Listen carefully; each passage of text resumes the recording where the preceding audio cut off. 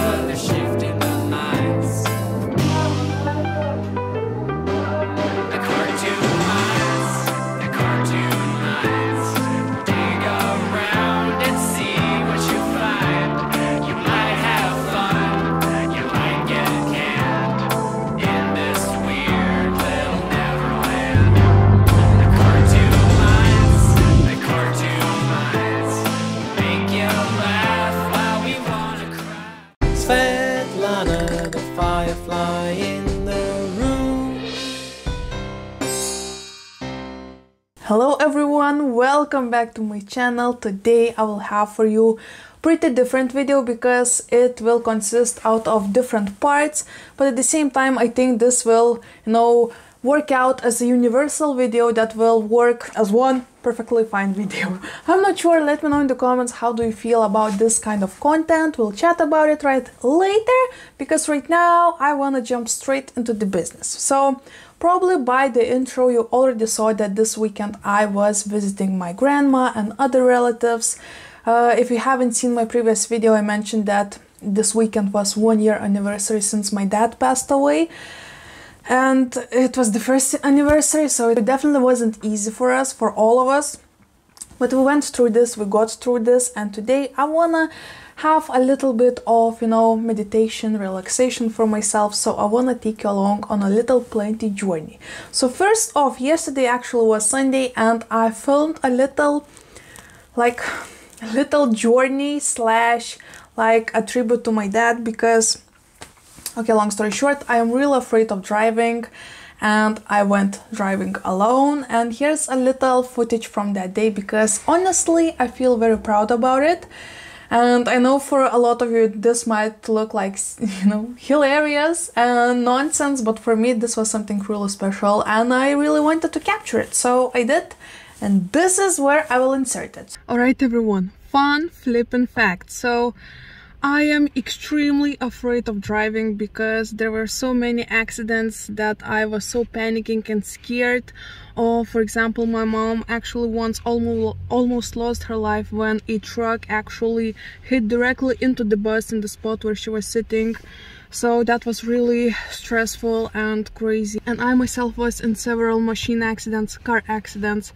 So whenever I need to drive myself, I am freaking out, my hands are shaky, I want to poop, and all of the fun things, And today, you know what? It's not the first time when Agnes says for me, just take my car and go wherever you want. If you want, go somewhere close near our neighborhood, so where the roads and all of that. And I would always say no. I would start crying, have panic attacks and all of that. But today wasn't that day. Today actually I took the car and I went to the shop. I am actually sitting next to the shopping mall that I drive to myself, and I even parked backwards myself. I'll show you in a second how I parked. I actually am so excited. I think my dad would be so proud of myself. This is like a little celebration of my dad. Today is 1 year anniversary since my dad passed away, and he was the one who taught me driving. He spent so many hours just, you know, making me feel confident in myself and comfortable behind the wheel. And this is like the only testimony I have of him, you know, because when he passed away he did not left anything to us with my sister. So this is something that I will be able to carry all of my life, you know, this experience and all of the memories. And I just feel so grateful and so proud of myself that I did it. I just parked. Let's see how I parked, and then let's go plan shopping and grocery shopping. My heart is beating.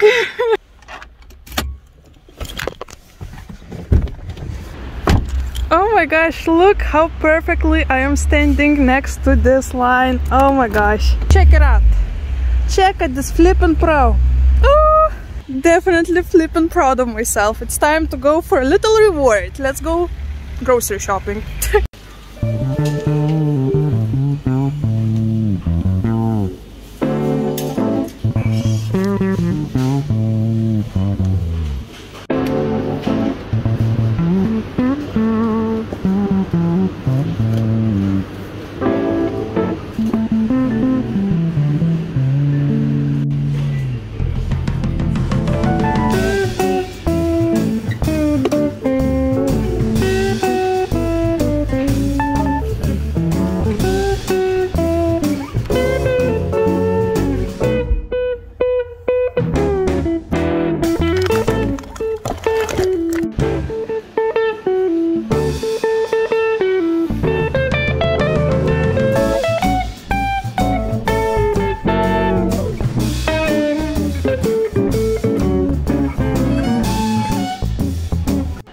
Alright, so I was checking up orchids, and actually the lady came with the whole new rack, and look at this. I decided to pick this one up because of the leaves actually.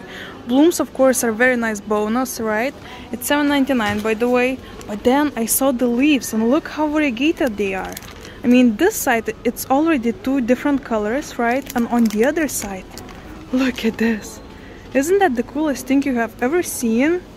Just love this purple variegation all throughout the leaves. And I was checking all of these colors orchids, and all of their leaves looks like this. So this looks like, you know, nature's mistake, and I flippin' love it. So this is a reward for me for driving all the way up here. So excited. Okay, reward granted. Now it's time to go back home and do not kill anybody on the way. So seems like mission possible, right? Let's check it out. Let's check it out, people.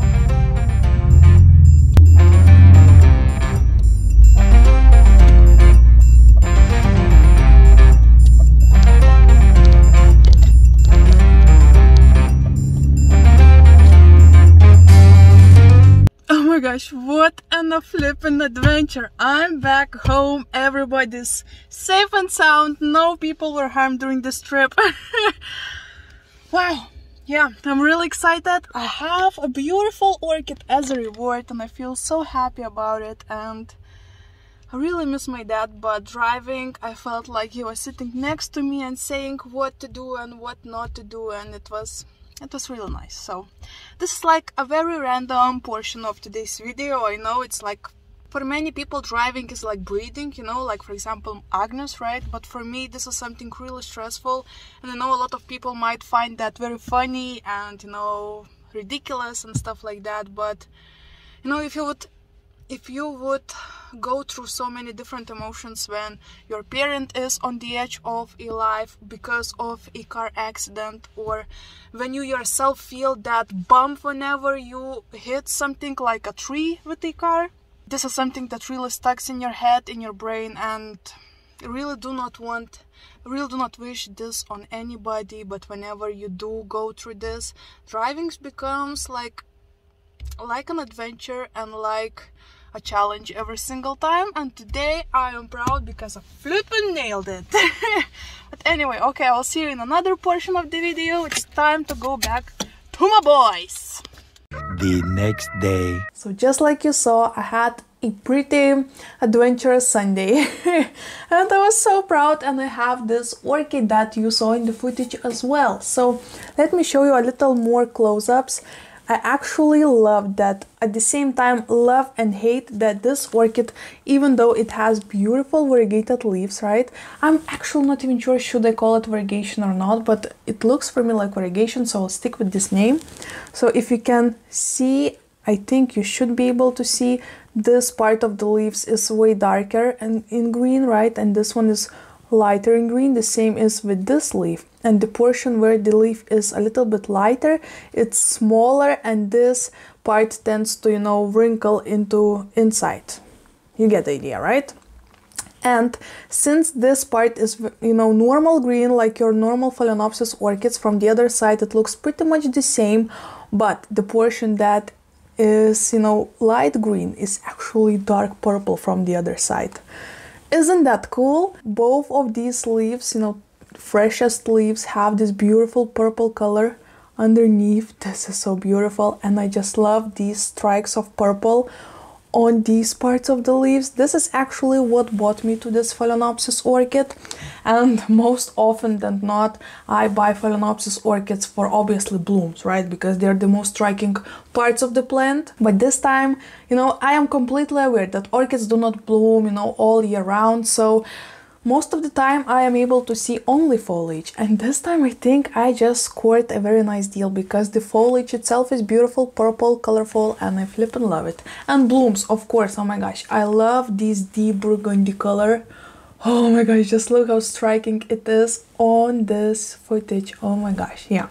So this is a plant that I bought. I know this is nothing special, no crazy anthuriums and philodendrons, but this is something that I was really feeling like I really wanted to update my orchid collection, and soon, if you would love, of course, let me know in the comments. If you would, I would film my updated orchid collection, because I have some new specimens that I'm really excited about. So let me know in the comments. But for now, this is the plant that I want to work with today. And even though you would think what else you want to work with, well, I have a pot and I really want to repot it, and I know this is like not the smartest idea to do it while it is blooming, but honestly I can see some roots being rotten over here, so I really want to take this plant out of this pot, get rid of some of the soil, you know, get rid of the dead roots, and then plant it into freshly nice soil mix. And I want to do it in this terracotta pot, and since I feel inspired, I want to paint something on it. And if you are a little bit newer on my channel, you probably do not know, but I love painting on my terracotta pots. I mean, you can see that most of my background terracotta pots have something on them, and I think this is like the coolest spice added to your, you know, houseplant collection. So instead of having pretty boring terracotta pots, I add a little spice to them, you know.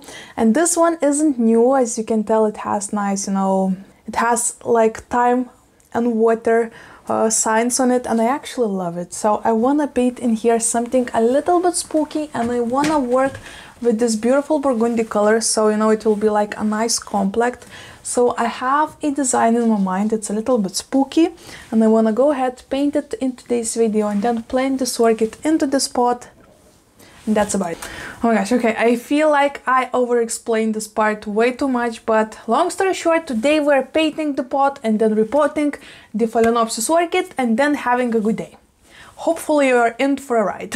So right now I will probably insert some kind of music and start painting the pot, because this process will take me about a couple hours, I would say. I'm not sure. Every single time, each drawing takes me very different time. It can, you know, be from a couple hours to 8 hours or more, so we will see about that. I have pretty easy design in my mind, so I think it won't take too long. And well, you will be the judge. Let me show you a little up close how I am painting pots. And of course, since this one will be to myself and I won't be, you know, selling it and sending it out to the world, I might be a little bit lazy, but we'll see. Let's turn the music on and let's paint this flipping pot.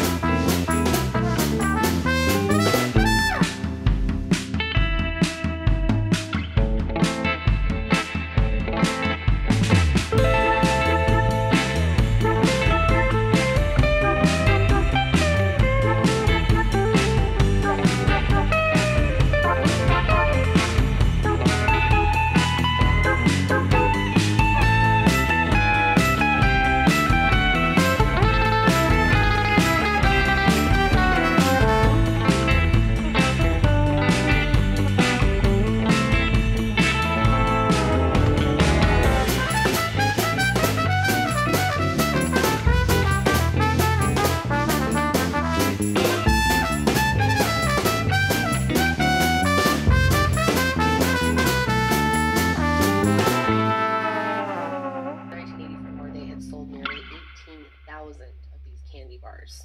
Wow.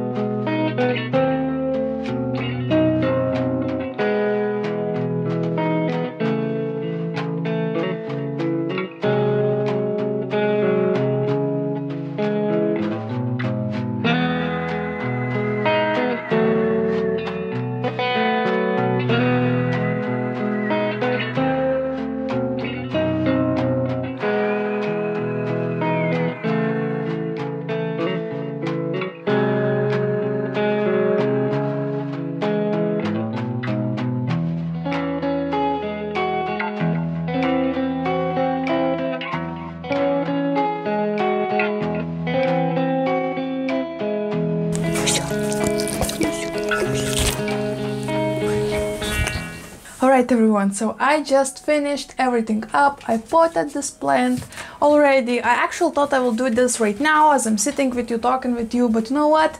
It's such a moody day and I just don't feel like, talking too much. I wanted to stay quiet. My actual throat is a little bit sore. I think this ended up looking so cool. I actually at first thought maybe I will make this potion looking like, all this burgundy purple or something similar to this color, but then I thought that the black will work the most perfectly with it, so instead I added bubbles of burgundy and purple color. So let me know what you think about this quick drawing. I actually made it in less than an hour, I would say, so this is like one of the fastest drawings I have ever drawn on a pot, and I'm actually really happy about it. Right now I need to wait for the dye to dry out and then I will erase the leftovers of pencil, like this for example, right? And this is all ready to go somewhere in my home. I'm really happy about the whole result. I still think that this darker terracotta pot makes the color of a bloom pop, and I think even the foliage is really cool and striking, and I want to put it somewhere so I will be able to see the plant from all over the sides because it's just gorgeous, right? So let me know what do you think about today's video. What do you think about my new purchase? Have you ever seen foliage on Phalaenopsis orchid like this? I mean, this is definitely something out of ordinary, at least in my book. I've never seen anything like this. Most of the time the leaves on these orchids are either green or either, really deep purple, but I have never seen variegation like this, so I'm actually really stoked about this orchid. And this is a beautiful reminder that I can be a badass woman and I need to stop being scared of the world for, memories and all of that, so rock on, What's up, baby? What do you want to say? What's up? Thank you, you're so nice. Anyways. Okay. Alright, so this will be it for today's video. I'm not sure how short it is or long it is, but I really do hope it was fun for you to watch. What's up? You need some love? You need some love, baby, right? Oh, I get it. I really get it. We'll have days like this, Yes. The other baby's jealous. Now you need some love. Oh my gosh, guys, we all need love, Thank you so much for watching. Before leaving you, let me teach you another language lesson. So I'm pretty sure that in the intro you saw the whole table prepared for our family members to sit down and remember my dad and, just the whole thing. And one of the dishes were actually devil's egg. Is that called in English? I mean, the eggs that have inside made with some, cool stuff. Anyway, so egg, right? Let me teach you how to say egg in Lithuanian, in Russian, and in Polish, because why the heck not, right? So if you want to say egg, one singular egg in Lithuanian, you need to say kiaušinis. Once again, kiaušinis. And if you want to say egg in plural, you need to say kiaušiniai. Once again, kiaušiniai. And if you want to say egg in Russian as one singular egg, you need to say яйцо.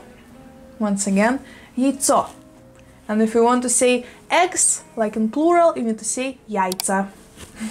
When I was a kid, I used to say яйцы, which is like, balls. Like Anyway, alright, and in Polish, if you want to say one singular egg, you need to say jajko, which is pretty similar to the Russian, right? Once again, jajko. And if you want to say eggs like plural, you need to say jajka. Once again, jajka. I have a little bit of an accent, I mean not a little bit of an accent when I say things in Polish, so keep that, you know, in mind, but you still get the idea, right? But anyway, thank you so much for watching and hanging out during this pretty moody weekend and start of the week. I am trying to do my best, I am trying to keep my hands somewhere else, and it's kind of working, especially when my family is helping out and I do not feel that alone. So thank you for you also helping me out and chatting with me and keeping myself a company. This always helps. It always helps to read your comments, to see the likes on the videos and know that people, whenever they see my video, they love the video, so they push the like button or click the like button. But anyway, I'm feeling a little bit sad, so just really thank you for following me on this journey and subscribing to my channel, liking this video, commenting, and hopefully guys I will see you in my next one. Bye.